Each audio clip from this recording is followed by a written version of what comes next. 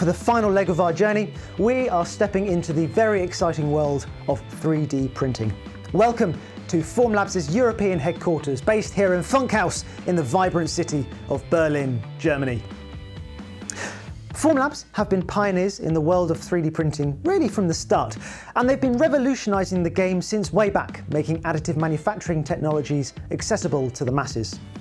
Now, our focus today is the Form 3 Plus, which uses Formlabs' patented low-force stereolithography technique to create an even sharper and detailed part.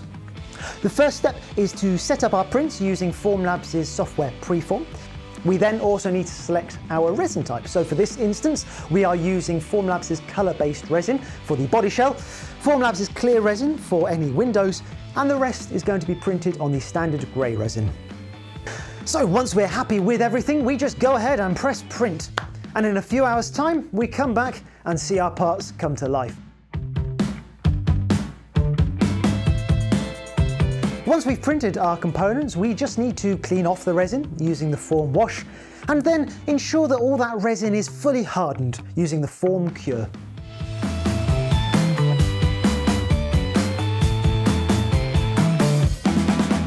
We then carefully, using snips and eye protection, remove all the supports from the model and tidy up any support scarring left on the surface using sandpaper. Now, the Formlabs software Preform does actually generate really easy to break away supports, which is great to minimise that support scarring left on our parts. All that's left to do is assemble. Now, luckily the guys in Canada have created a really easy to follow instruction manual for the assembly of the Peel, so all I'll need is a bit of glue and I'll crack on.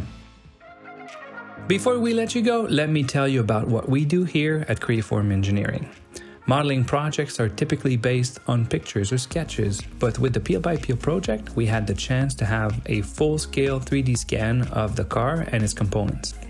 This made the model significantly more accurate and representative of the original design. Of course, our objective was to make the model as realistic as possible, but we also took in consideration how it would be made and the scale at which it would be printed.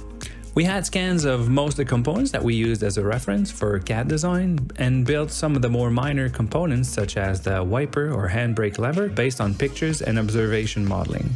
We then added mounting pins and slots and used the CAD model to build the assembly instruction manual. All that to deliver the very first fully 3D printable 1/16 P50 miniature model based on the 3D scan of an actual real P50 car. And here we have it then, a masterpiece in the making, a thing of beauty. And of course, it wouldn't be complete without a little Ben model to go next to it, would it?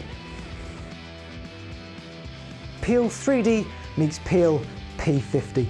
Of course, if you want to see any more photos of this magnificent creation, you can head to our Instagram account, where we'll be posting loads more on this later. And if you want to get in on the action as well, you can scroll to the comments section below and find some 3D printable files so you can create the Peel P50 from the comfort of your own home.